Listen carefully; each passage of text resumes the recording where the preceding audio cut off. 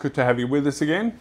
Today we will be building a front-loading washing machine stand. Now this is a very heavy-duty unit. I don't know if you're on a good enough angle, but it's 32 kilos in weight and very substantial and can actually hold up to 130 kilograms.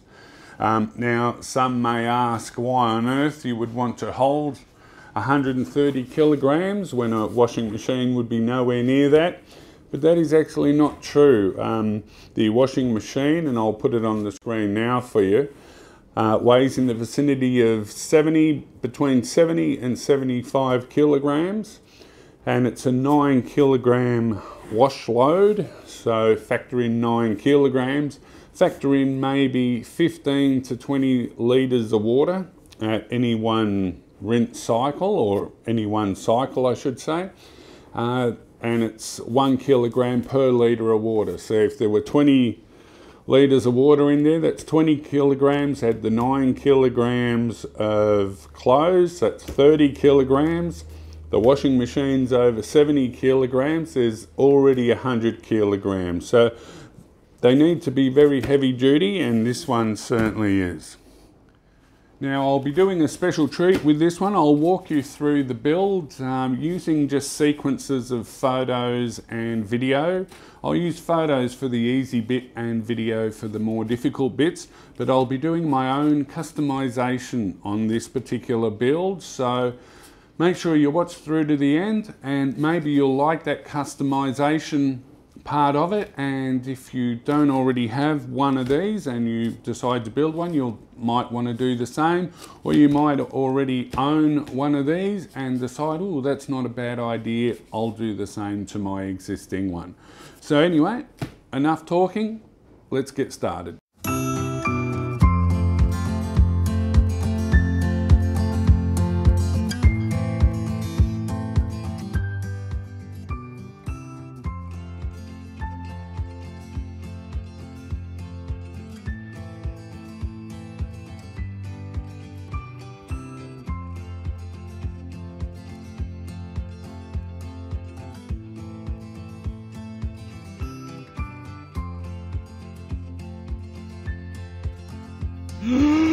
Cookies!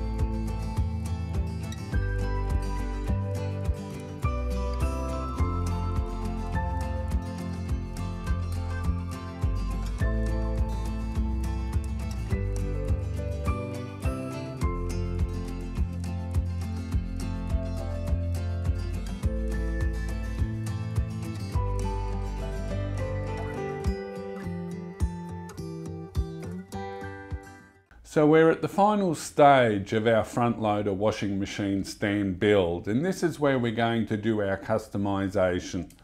The pack comes with these adjustable feet, and there's a housing that goes into the wood and it's threaded on the inside, and you just adjust these feet to the height that you want. But what we're going to do is replace the feet with wheels. Whoops, that's rolling away.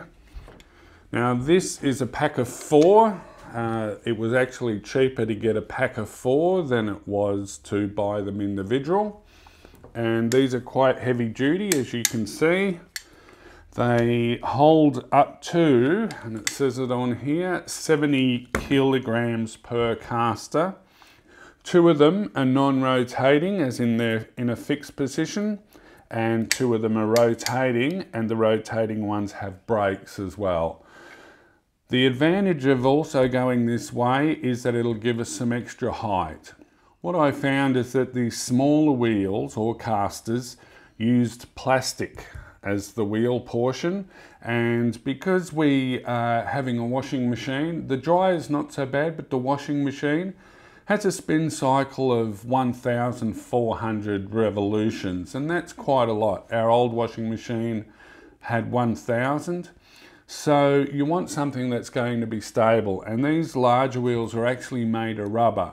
So going to be able to hold the unit on the ground a lot better. So what I need to do is I need to drill the holes into the base, which I won't be doing in this room. I'll do it out the back. I don't have much room, so I won't bring the camera in, but I will show you the end result and how we're going to fit these wheels.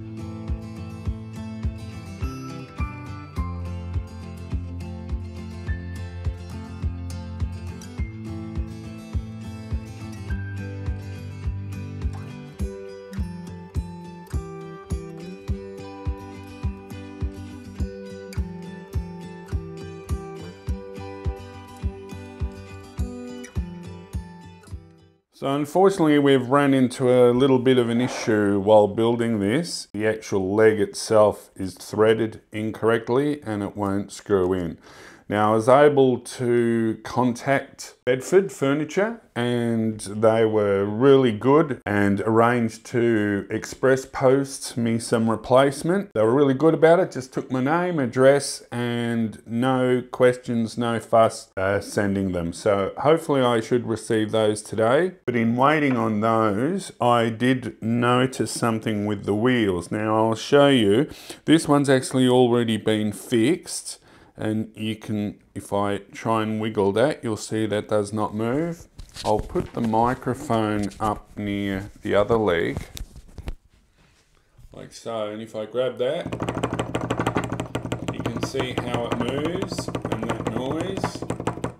Now I'm going to guarantee you after a 20-minute drying cycle, you're not going to want to be listening to that for 20 minutes, that's for sure. So what I've done is I've bought these washers and they suit 1/2 inch or M12s, and I took the wheel off and I placed them in between here. Now they don't spin as easy. You can see that spins, and then if I spin this one it just comes to a stop, but that doesn't really matter because it's all about just stopping that vibration. You can see this one just does not move at all, and this one here shakes. So I'll finish completing all 4 wheels, and but I just wanted to show you that because if you're following this build and want to do it yourself, that's something to watch out for because that'll stop a lot of noise during the wash.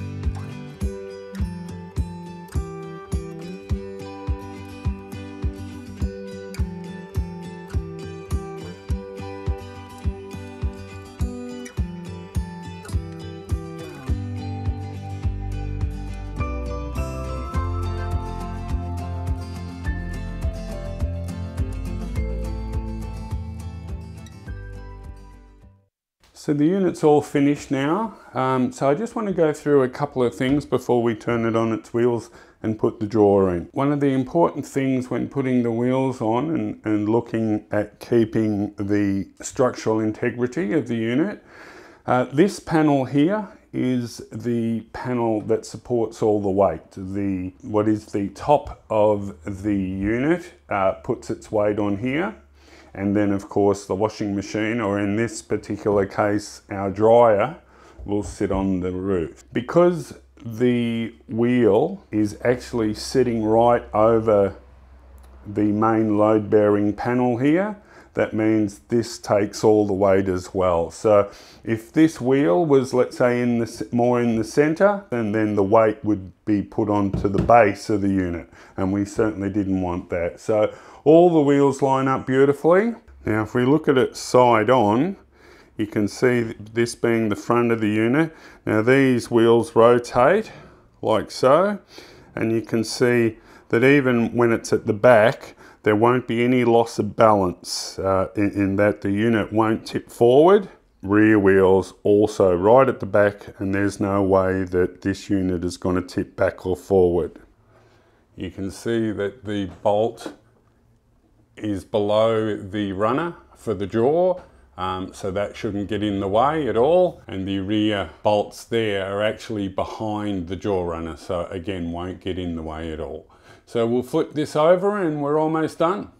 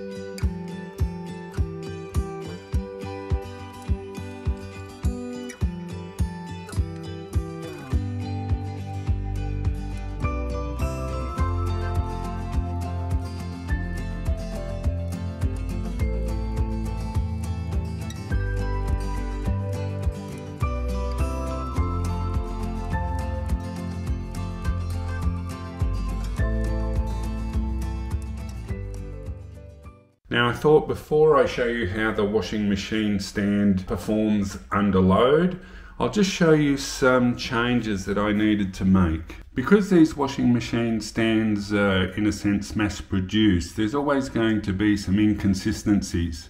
Now earlier on you may have heard when the drawer was opening and closing that there was a bit of a bang. And I tracked it down to, you can see the screw that holds in the rail just here. Let me get you a better, yeah, just here.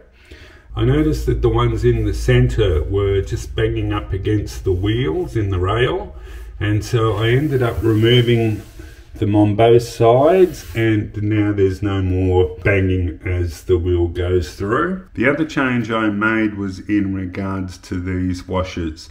Now, silly me, and it's my fault entirely, when I drilled through the melamine, I drilled from this way up, which caused the melamine to sort of break away on this side.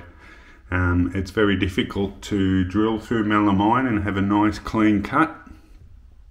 And what was happening without the washers, the head of this bolt was actually kind of cutting in to the wood. So to play it safe, I just put a washer in between so that the head of the bolt now rests on the washer, and the washer has a nice clean grip of the melamine. Final thing I needed to do was put a washer in between this guide rail and the frame. What was happening was the door was vibrating from left to right, and the way to stop that was just to put one washer on just the left side of the rail, and the right side of the rail did not require one, and now the drawer is very stable. You can see the drawer now goes in without making any noise.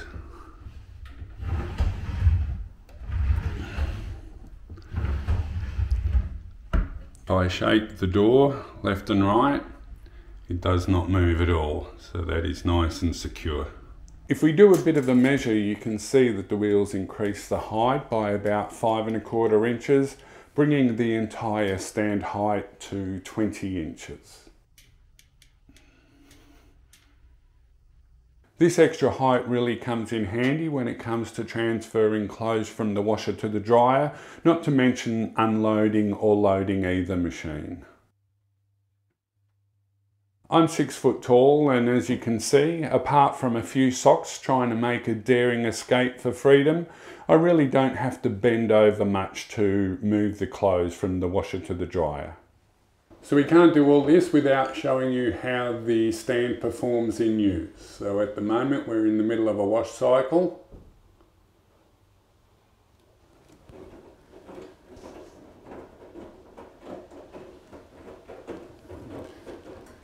If I show you how steady that stand is.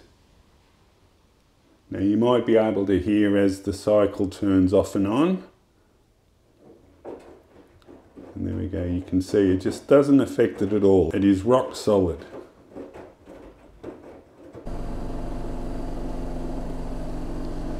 So we're currently in the highest spin cycle at the moment. So you can see on the display 1400 RPM.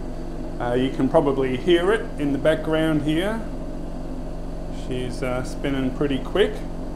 I just want to show you how it affects the stand from the highest speed. What we'll do is we'll look in between the two stands so that you can get a comparison. The one on the right is the dryer, which is not currently in use, so you can compare how much it shakes to the static stand. Here we go, you can hear it slowing down. So let's have a look.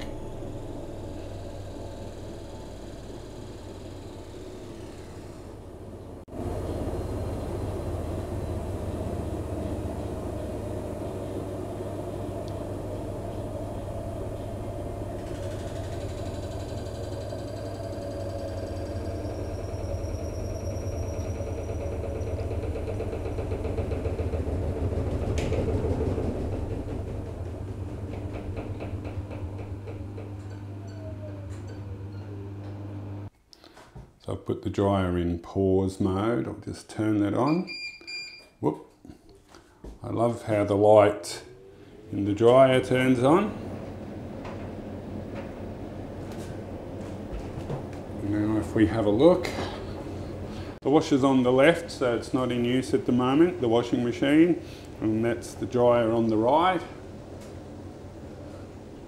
And you can see that just does not move at all. And because the dryer is just spinning at a constant speed, it never really shakes. So after all that, let's see the reason why we did this to begin with, and that's portability. If you live in an apartment or a unit or any place that's laundry space is scarce, it would be nice to be able to wheel the washing machine into place when you need it and then just roll it away when you're finished, either hiding it in a cupboard or any spare space you have. But there are plenty of places around the world where a washing machine is kept in a kitchen or a small cupboard, which really limits the size of the washing machine you can have. So a setup like this may come in really handy. Well, this brings us to the end of the video. I hope you found it entertaining, informative and helpful. If you did find this video helpful, please consider hitting that like button. It really does help out the channel and I certainly appreciate it, but it also helps the YouTube algorithm push this video out to other people who are looking for something similar. I'll leave links to the Bedford Furniture website for you, but also links to where you can buy this particular washing machine stand. Now, if you're in other countries, I've got to say I did try and have a look on Amazon and I couldn't really find anything that was similar to this, not anything in a flat pack anyway. What I suggest is maybe have a look around your local hardware store as well as Google it, and what'll happen is the search results will be based on your area. And finally, if you want to see more easy DIY projects, please consider hitting that subscribe button too. Thanks very much for joining us and we'll see you next time. Bye for now.